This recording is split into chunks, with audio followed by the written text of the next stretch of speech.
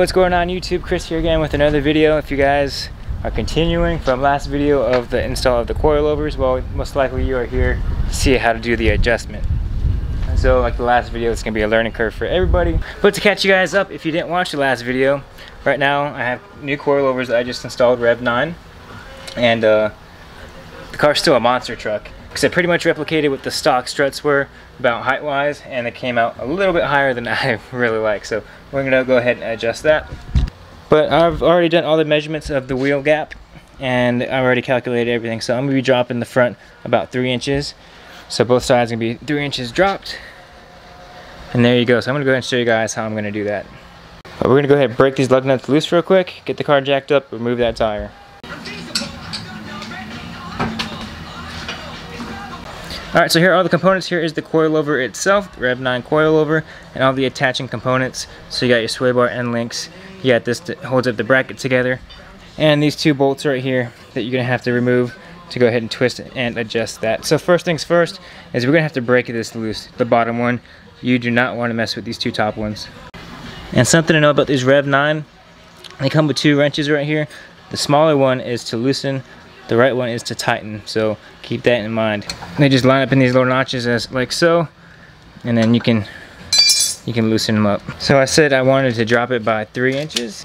I'm gonna be going up quite a bit. So I'm gonna go from the bottom of this locking feature to about right here. Okay, so I said we're gonna raise it by 3 inches. So I'm just gonna come down here from the bottom, measure up to 3 inches. So we're gonna go ahead and keep moving that up a little bit. Alright, so that's about 3 inches right there. So once you have that moved to where you need to be, we actually have to rotate this bottom base. So we're gonna have to remove those bolts and then twist it up to that position. And real quick, the tooling you're gonna need for this is gonna be a 14mm for the end link, a 12mm for this little bracket, and then a 19 for each of these bolts. Now that everything is released, like I said, you can go ahead and spin this. You're gonna go ahead and spin this all the way until it reaches to the point you want it to go. It obviously is the next morning, so it got dark. I had family come over, and I really didn't have time to go ahead and vlog what I was doing. But here is the front side all done. So I'm not gonna go any lower. We'll see how that rides first.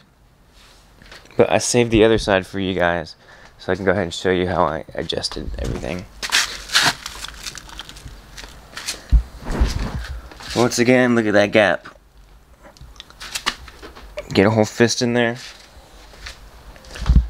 And on this side, you can get about 2 fingers. So that's plenty enough for me. I can always go back and lower it some more if I wanted to. So I'm not gonna lie, I had some issues last night trying to figure out how to actually adjust everything. Because on the coilovers themselves, it says not to mess with this. There's a little label on there. And then I've also read on forums that mess with that, you can mess with the spring rate. So I thought the only way to adjust these were to remove all the bolting hardware and then rotate this, unlock that, and rotate this up. However, when I was doing that, basically what happens is this end link little bracket right here, it ends up moving above the end link, and I can't get that in.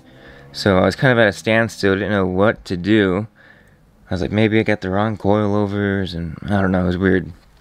Long story short, I went on a forum, a Facebook page group called Lancer Nation, and I got some help from them. So basically what I gotta do is, I gotta twist this top one to the left, and this all comes down.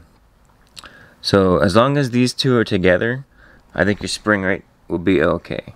So what we're gonna do is unlock this, and then we're going to spin the top one to the left. Do not touch this bottom one. And what it does is it brings it down into this instead of this up. That way everything stays intact. So don't even have to loosen anything bolt wise. You're just going to loosen that and loosen the top one. So you're also going to want to make sure you have a ruler. So you're going to go ahead and measure these threads. That's what I do. I go from the bottom of the top. I go from the bottom of here to the top of here. And on the other side, I went as low as an inch gap, so we're going to go ahead and try to reflect that on this side. So currently, right now, we're about at like 4.7. Just because I know we're going to be going up a ways, I'm just going to Go ahead and bring it all the way up. So when you do this, you're gonna notice that everything moves. And that's okay. It's just all the threads feeding down into this boot. Definitely getting there. If you got a pair of gloves, you can always use 2 hands and rotate it if you don't want to use the wrench. It can be a little faster. Alright, looks like an inch to me. So now we're just gonna go ahead and lock this one in place. Cinch it down.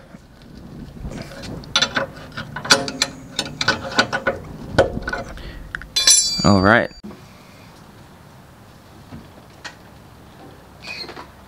What do you guys think? Tucking pretty nice right there. So wow, I can't even get 2 fingers on this side. It's about 1 finger. And well, duh. Same on this side, no 2 fingers now, it's just the 1 finger. I just realized it's because I jacked up one side and then did the other. So it's kind of sitting higher, which makes total sense. But a little lower than I would want it. But we'll go ahead and see how it rides. Because if I can clear this little dip that I have in my driveway, I'll just go ahead and keep it. This is what I mainly scrape on. But man, this thing looks super low from afar. I love it. Look at that. Look at that. And I don't remember if I'd mentioned this in the coilover install video. However, there's the softening, hardening, dampening. There's like 32 settings. So what I did was I brought it all the way to soft, maxed it out, and then I counted 20 clicks over to hard. And I did that for the other side as well. We'll go ahead and test out the ride once everything is installed. But just in case I forgot to mention that, I wanted to tell you. But time to go ahead and work on the rear. Let's see. It's about 3 fingers. And about 3 fingers on this side as well.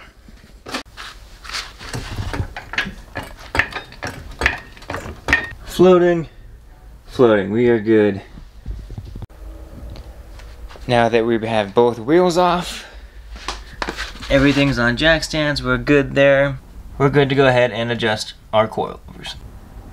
It's just going to be the same process as the front ones. So we're going to go ahead and bring the top one to the left, and this bottom one we're just going to unlock. And then we'll get our measurements of this gap right here. That's about 1.3 gap. We're going to go ahead and raise it to about 1/2 inch gap. Okay, driver's side is done. Again, that is at 1/2 inch. So let's go ahead and throw these wheels back on, lower the car, and see our results.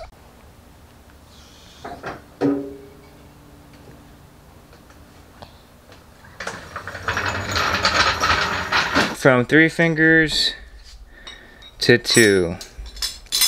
We're gonna go ahead and tighten everything down, take it for a drive and see how it works, see how it feels. I might actually bring this up a little bit more. Okay, verified everything is tight, everything looks normal. Let's go ahead and drive.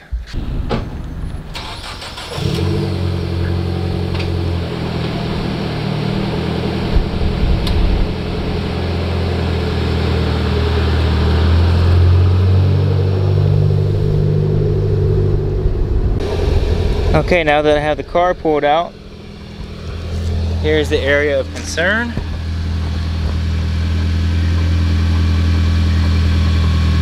Pretty darn close. So I'm gonna go ahead and see if we can push that limit.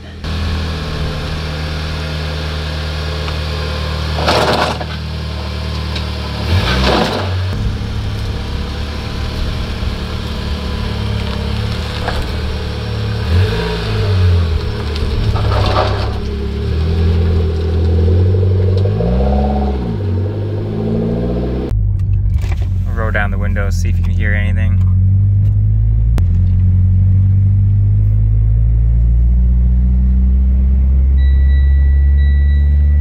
I should put my seatbelt on, huh? So there's a little bump here. I'm gonna run it over.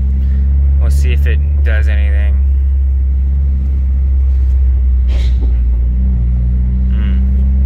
I don't know if that was the actual car or the gutter.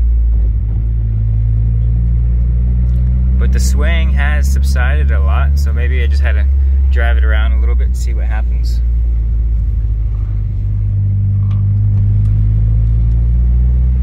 But yeah, the roll in the car got a lot better. So far, so good. Damn, that sucked. It was $42 to fill up. Gas is currently at $3.59 here in Florida. Only gonna go higher, I think. Okay, on the way back home, and at the gas station, I actually changed the dampening. I made it all the way to the hardest setting, and everything feels about normal. Feels like I'm back on my stock struts with a little more control, no roll. But as far as like it shifting or bouncing or whatever, that's all gone now. So it's nice and smooth. And I haven't really heard it nick on anything lately or bounce around, so that's good. So I think the hardest setting is still comfortable. It's nothing too crazy. But we're gonna go ahead and try to run over this little manhole again and see if we hear anything replicated. Yeah, I definitely hear something smacking.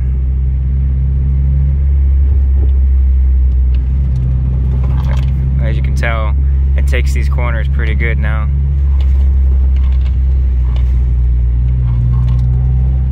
Happy with that.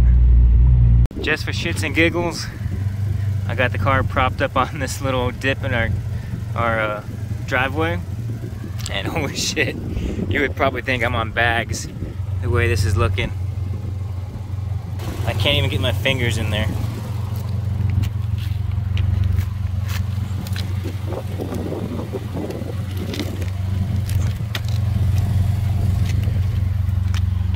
Pretty crazy.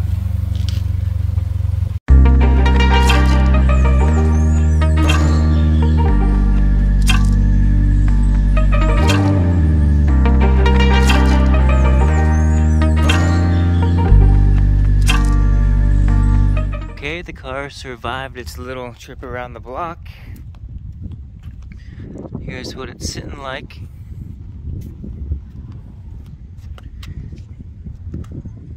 What do you guys think? It's tucked in there pretty good. Sits pretty low. Lowest car I've ever had.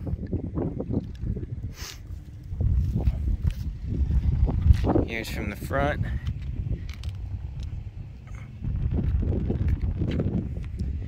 I'm definitely gonna think about raising up the front about 1/4 inch, just so I don't have to worry about scraping on every little thing. But overall, I'm pretty happy so far. The back seems to be kind of perfect. I'm gonna leave the back as is. It's gonna settle down a little bit lower over time anyways. But the front, yeah, we'll go ahead and raise the front just a little bit. I'll do that in another video, or probably won't even film that for you guys. You guys know the process. Yeah, but there's the front. Alright, well that's going to be a wrap for today's video. Hope you guys liked it, enjoyed it, learned something, learned from my mistakes. I'm not ashamed to go ahead and show you guys my failures, if it helps you out. But everything looks fantastic on there. The ride height looks pretty good. I am going to have to go ahead and adjust the front. I'm going to go ahead and raise it about 1/4 to 1/2 inch to see how well it rides. And then I'll be sending it off to go get its adjustment and its alignment. So, other than that, I just want to say thanks for watching. Never live your life on idle, and I will see you guys in the next one. Peace.